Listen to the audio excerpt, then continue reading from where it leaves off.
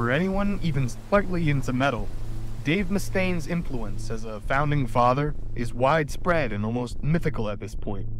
We all know about the famous split from Metallica, and how good Rust in Peace is, but a key component of his gravitas and legacy is his scalpel-sharp political commentary, permeating Megadeth's lyrics and themes all the way back to the 80s, culminating in his current status as speaker of cold hard truth. In other words, he's said a bunch of right-wing shit in recent times. However, despite the universal embrace the right has given Dave, his political track record is almost as convoluted and ambiguous as arguments concerning whether or not Slipknot is metal. Dave has made numerous statements and displays of what one could consider leftist ideology, such as Hook and Mouth off of the album So Far, So Good, So What. Its lyrics lambasting the PMRC for its conservative censorship of music, and sarcastically calling the American capitalist system out in its hypocrisy.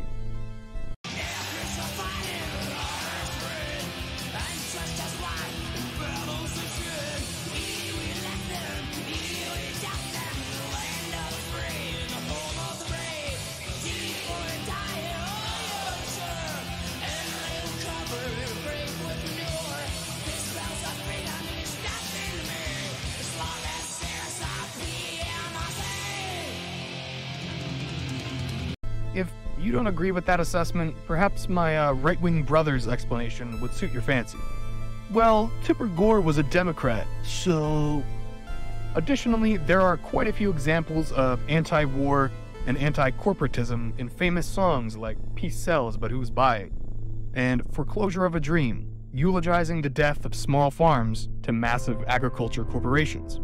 He's 2 for 2 regarding the Bushes, and consistently criticizes the military-industrial complex, the latter being a common topic among thrash metal bands, the devastation and tragedy of nuclear holocaust permeating the lyrics of countless bands in both waves of that subgenre's history.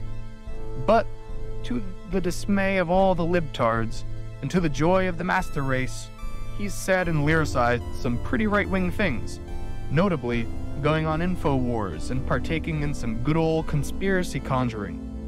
That interview is pretty bland and uneventful, actually. Alex tries to throw some spice out there, but they just sound like two guys awkwardly small-talking at the church potluck.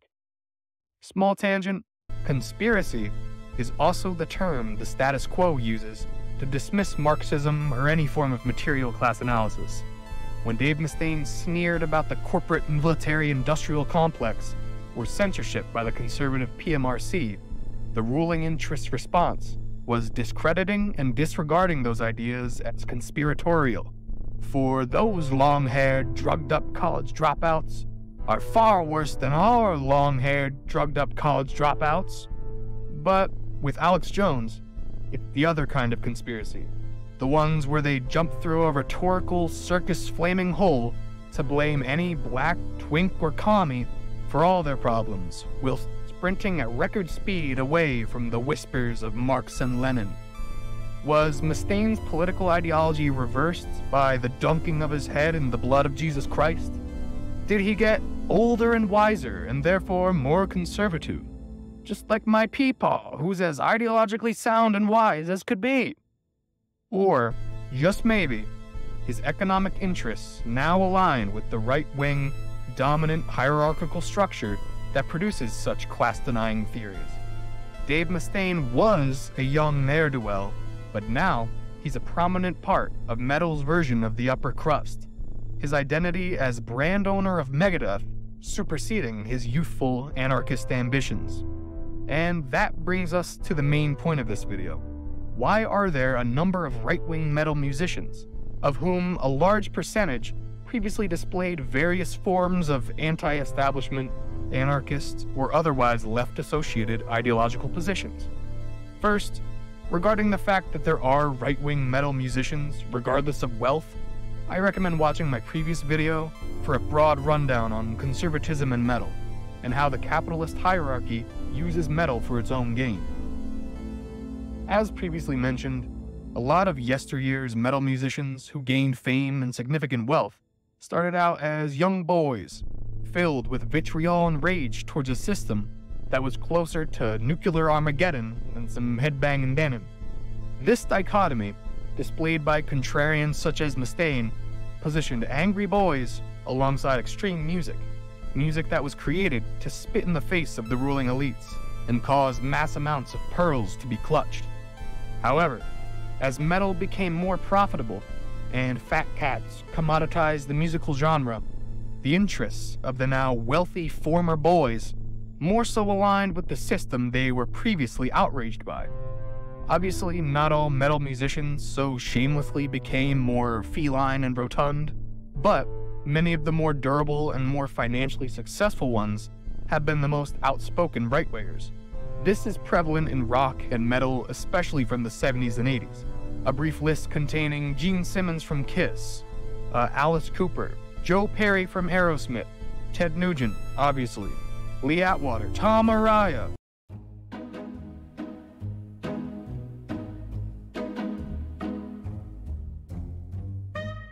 and of course, Dave Mustaine. Although, despite unanimously agreeing on the importance of personal responsibility and traditional values, most of them believe music should be separate from politics, and that rock musicians are dumb, so who cares anyways? At the same time using their influence to praise conservative politicians and values. This hypocrisy is a great example of political ideology formed and molded by capitalist hierarchy, supporting the status quo and its benefactors, even if you really don't like that dumb orange guy. We'll get to that point later, though. It's also important to note that these musicians who utilize the rebelliousness and counterculture imagery were mainly inspired by bands from the 60s, such as the Beatles, the Rolling Stones, and many more who to this day pose quite leftist sentiments. In addition, contemporary 70s bands like Judas Priest and Black Sabbath carried that torch of revolutionary radicalism, an aesthetic that everyone else copied. This isn't unique to music. It's what the fascists did with their faux pro-labor and socialist brand image. Similar thing with liberal reactionaries appropriating whatever cause a revolutionary group starts, just to use it for trendy radical t-shirts and stickers to put on their Stanley. Anti-establishment shit is cool, a fact that the establishment knows and capitalizes off of. Capitalist hegemony has a profound impact on psychology and how we form our beliefs. We can gain much from analyzing society materially and rationally, but generational disconnects and intersectional tensions require cultural, symbolic, and psychoanalytical considerations. For example, not every metalhead is a poor, white, working-class man, and even for those who fit those descriptors, we often overlook factors that can foster alienation from the revolutionary cause when using a purely orthodox material lens. In short, don't over-focus on rationalism. Not everyone is as massive a theory nerd as you or I. Secondly, regarding the previously rebellious spirits of those doped-out, despondent boys, their outrage, caused in large part by a broken system, was rooted in nothing but reaction and vitriol. What was missing that would have brought them to the root cause of their societal woes? Or at least to different and more accurate causes than whatever fever dream Alex Jones pitched. A true radical leftist ideology, one acknowledging that the capitalist structure is what causes the conservative censorship of the PMRC to exist, in addition to the domineering weapons and military industries that not only bankrupt its citizens, but utterly destroys millions of people worldwide, culminating in the omnipresent peril that is nuclear war. The crux of this point is, if you're a spirited skeptic or a truth seeker, in your youth or when you shrivel up into a leather husk, and you have no understanding of any class or material analysis to ascribe to the ills of society, then your political ideology is hullabaloo, nonsense, concocted purely out of your primal instinct, gut feeling, and a crippling fear of being lowered a rung or two in the hierarchy of life. Your primal instinct being what the teat of liberalism pumped into your gullet from the day you were born. The dominant ideology has a monopoly not only on public policy and militaristic force, but on the influence it exerts over its populace. None of your brilliant ideas or theories on why the world is how it is are truly your own, unless you suddenly spawned in a vacuum, fully equipped with perfect calculus skills and a complete understanding of brain physiology. We all stand on the shoulders of giants and so on, you pompous, presumptuous prick. Dave Mustaine, conscious of it or not, was outraged by the life given to him by a capitalist free nation of prosperity and liberty. His family and upbringing being the equivalent of Taken if Liam Neeson was the bad guy and did the taking. His mother eventually became a Jehovah's Witness, and voila, you got yourself a homeless, emancipated minor junkie. Because his rage remained uncommitted to radical revolutionary ideology, he had a wild ride in the marketplace of ideas, becoming a student of hegemon darling George Orwell, and ending up in a never-ending smoothie blender of a political ideology, tossing in whatever the fuck suits their preconceived primal instinct. Again, primal instinct being the default ideology a political system cultivates via their widespread influence over education, media, and quite literally anything money can buy. The fact that your immediate association with politics is a laundry list of culture war subjects, abortion, migrant crime, feminism, critical race theory, etc., is a blatant example of the influence capital has on public political opinion, including the dismissal of class and a critical analysis of politics in general. That's another thing. Wait for it. Everything is political. Everything. Think of whatever the fuck you could possibly think of, and ask how that thing came to be. Where was it made? What are the conditions of how it was made? Who owns the companies involved in the development? And what effect do legal policies have on the process, etc., etc. Public policy enacted and enforced by the dominant politico-economic class influences every single aspect of life. Go on, think of literally anything, and now think of how and why that thing or idea was formed, the resources involved, to whose interest that idea's existence serves, and what powers are involved in the continuation or destruction of that idea. Additionally, entertainment in a capitalist society is constructed and controlled in pursuit of maximum profit extraction, and the mechanisms in which profit is maximized is directly connected to the legal system and government bodies that those very same massive corporations and elites can influence one way or another, using the power of capital to further their advantageous socioeconomic positioning. Their advantageous position is entrenched when public media and entertainment obscures systemic causation with classic strategies such as staying out of politics or denouncing both sides.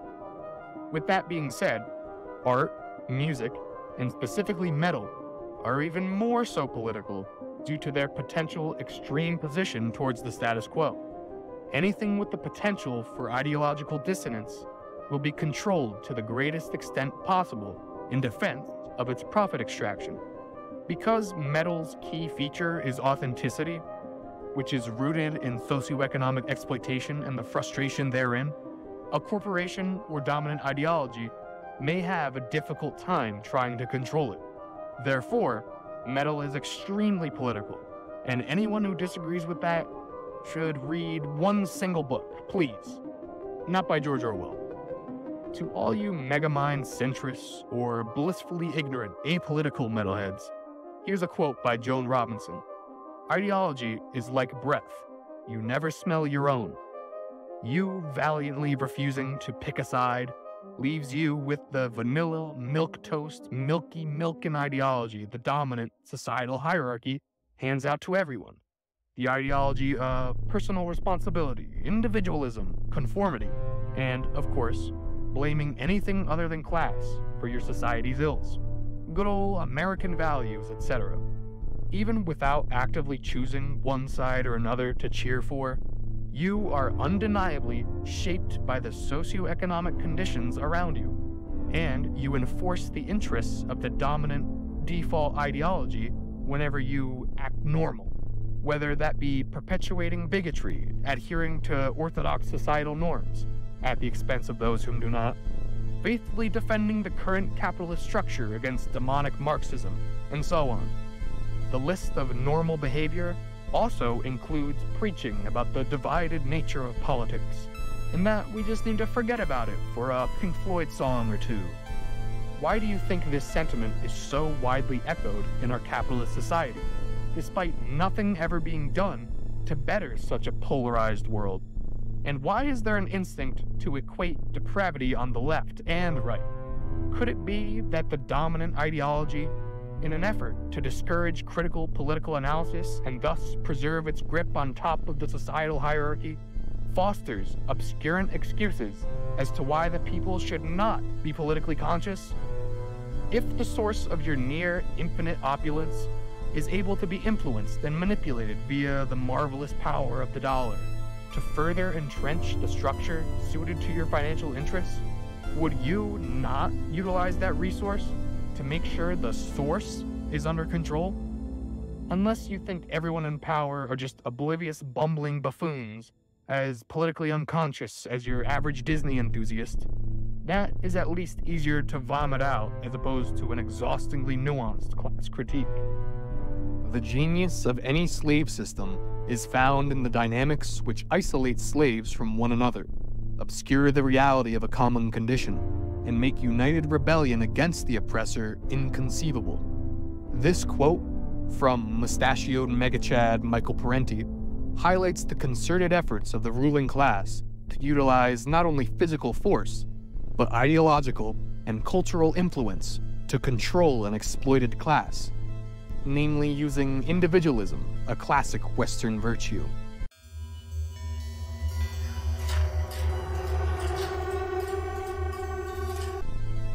More like fifth, but maybe Mr. Parenti can convince you, regarding various apolitical and New Age groups in 1920s and 30s Germany. By propagating an apolitical philosophy of life, they have done little to thwart the retrogressive forces that accumulate wealth and military power, destroy the environment, obliterate indigenous cultures, build authoritarian organizations, and oppress millions of people throughout much of the world. Having ignored political realities for so long, they added little strength to the anti-Nazi movement. If anything, they gave Hitler space.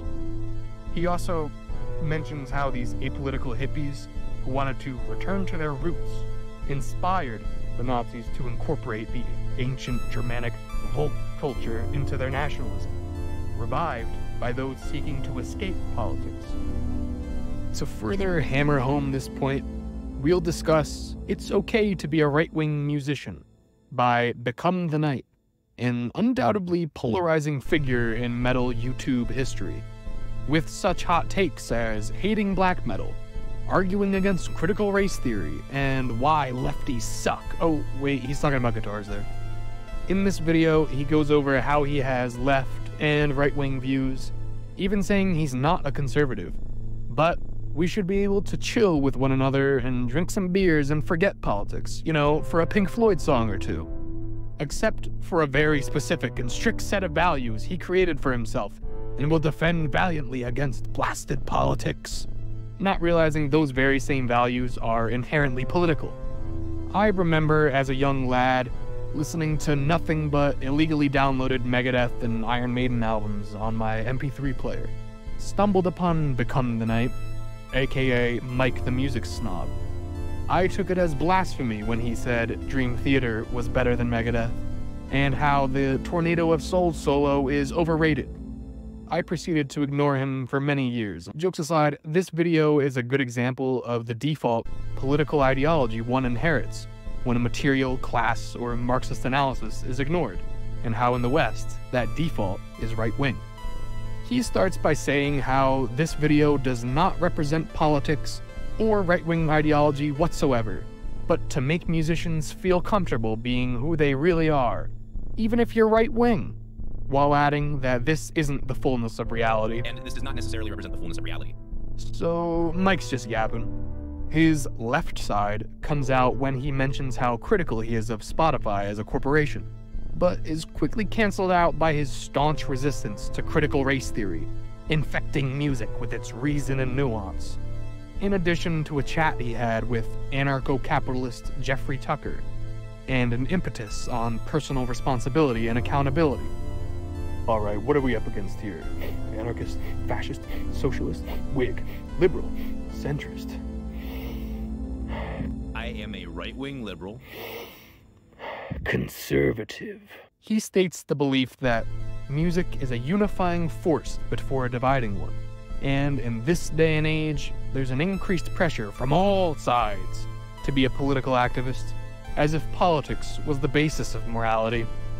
This is basically his major point in the video, again stating they blur the lines between policy and what it is to be a good human. Filthy politics needs to stay away from my good clean morals. I have to ask, what is politics, and why is it supposedly so unrelated to humanity? A definition of politics is, politics refers to the art or science of government. It involves the study and practice of governing, shaping policies, and making decisions that impact a society or nation. Politics extends beyond formal government structures. It encompasses the total complex of relations among people living in society. This includes interactions, power dynamics, and conduct seen from a political perspective. I can't believe I had to define politics to you fence-riding, impotent political equivalents of my senile, drunken grandmother. Regarding why politics is thought of as a separate entity, disparate from human goodness, you know the answer, but I'll say it anyway. It's capitalism. Recall everything previously mentioned. We do not live in a happy, pluralistic society where social, economic, and political institutions operate with benign intent, where power is definitely not concentrated in the hands of immense wealth. Famous economist and pioneer of capitalism Adam Smith has said, "Till there be property, there can be no government, the very end of which is to secure wealth and to defend the rich from the poor." Those in control of societal norms, economic structuring, and public policy craft the system to suit their interests, convince the populace that it's somehow in their best interest, and discourage any critical class analysis as to why everything's fucked up, the result of doing so being branded a radical Marxist. There is an undeniable correlation between political systems and the well-being of society. A democratic political system aimed at serving the people's needs will undoubtedly be to the benefit of the most people. But, as Michael Parenti stated, if ownership of private capital is concentrated in a few hands, democracy is impaired, and thus the well-being of society is impaired due to the political system. Politics does not need to serve the interests of the wealthy few. We can have a politico-economic structure where the interests of the people are prioritized, a system where being a good human, as opposed to ruthlessness, is incentivized. Endless consolidation and frivolous competition can be replaced with pursuing the actual material and psychological needs of the people. When you reduce politics to just some dumb mumbo-jumbo that angry people like to yell at each other about, it erases the fact that people are in control of politics. People that have arbitrarily declared themselves worthy of more than you are. Mike says he's sick of lying about what we know to be verifiably true. So hopefully he listens to my point here, because it's verifiably true. He even talks about how he tries to do the most good for the most people, and doing net goods for the broader political spectrum. Great! Glad to have you on the side of capitalism's downfall. Cheerleading aside, is it fair to assume that you believe critical race theory to be a net negative? You know, discussing the impact of centuries of chattel slavery and legal unfairness of blacks and the socioeconomic impact it had on generations of Americans, that is a net negative. But anarcho-capitalism, one of the most vile abominations in political ideology you could only find in the wet dream of Rand, don't get vaccinated, just buy the antiviral medication my wife invested millions in, Paul, is a net good? He finishes by saying we should aim to build strong fortresses and defend them from people who come to take the fortress, suggesting that some things it's okay to take a stand for, in this case his fortress, i.e. whatever the fuck he decides is a net good. I don't mean to completely disparage everything he said in this video. I generally agree with him highlighting the need to be a good person and refusing to fall victim to dogmatism. However, his own track record of dogmatic stands for things undeniably harmful to or ignorant of others leaves his high-minded calls for civility a bit hollow. And you just gotta listen to this. Trump supporters need to recognize that the songs they love are a direct attack on the politics they support. Okay, you could probably make that argument for some songs, but the specific example he used at this part was actually Another Brick in the Wall. Another Brick in the Wall does not have any innate political biases. It's just blanket anti-establishment and freedom of thought. Also, we see in real time a centrist reaction to the impact of cultural hegemony under capitalism. Art, no matter how silly, stupid, or frivolous, is a political act.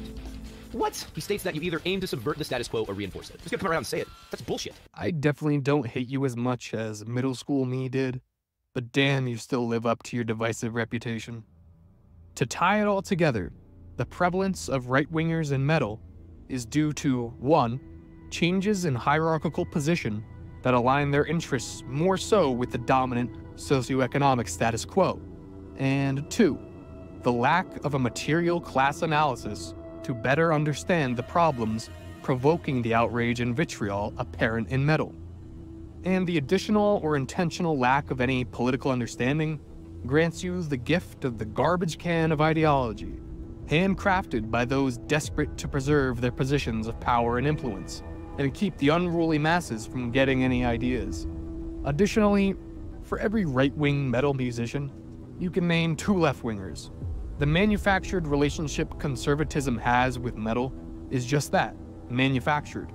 From the recycled bottom feeder articles highlighting bold metal rightists, who most of the time are just bitch-ass centrists, to the self-proclaimed victimhood right-wingers cry about when declaring love for old 45. It's not meant to convince you they're right, but to just throw it out there, that it's okay to support the status quo, and they're worthy of respect and consideration, regardless of whether or not they feel the same way about anyone else. Because at the end of the day, the dominant powers don't need your respect and consideration. They'll exist either way.